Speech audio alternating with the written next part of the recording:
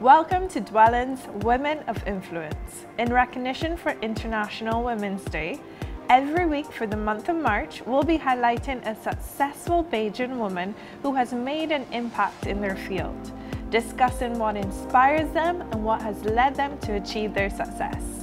This week, we'll be chatting with Krystal Boyea, health advocate for type 1 diabetes and founder of the Living Collection. For me, that really revolves around my diagnosis. I was diagnosed with type 1 diabetes 21 years ago now. One of the things for me that inspires me constantly is this need to constantly prove myself.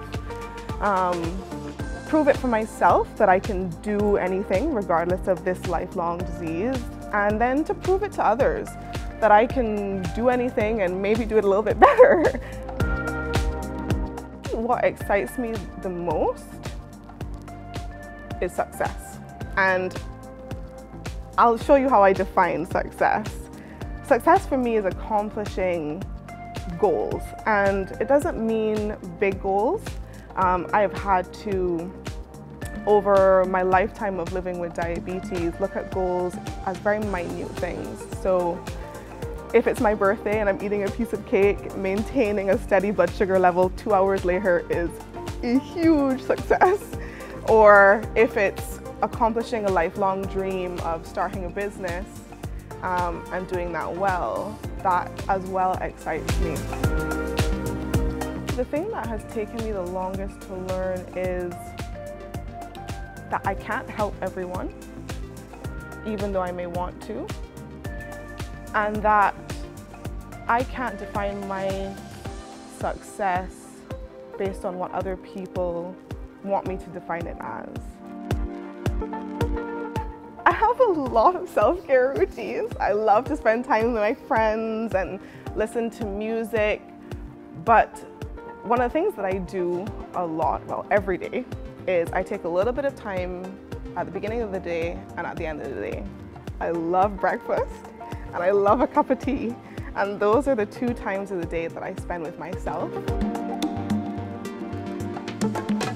I would say my vision for every year is to just continue to grow, and to grow even more so in 2020. I started a business about 6-7 months ago called the Living Collection, and I just want to be able to grow better as an employer, as a businesswoman, as a leader, and to use everything that, all the lessons that are being hit at me from all the people around me, from all the other women around me, to use that to continue to grow and to mold myself into this vision I have for who I want to be.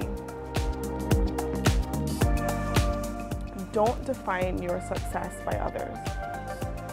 It is so easy in this day and age with social media and everything like that to look at other women's, what they define as success, and to want to take that on as your own.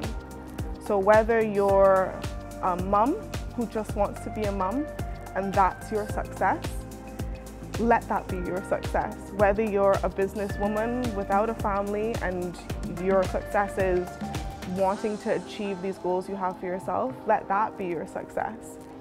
Thanks for watching. On the next episode of Dwellin's Women of Influence, I'll be having a chat with someone who is known for her elaborate and one-of-a-kind designs.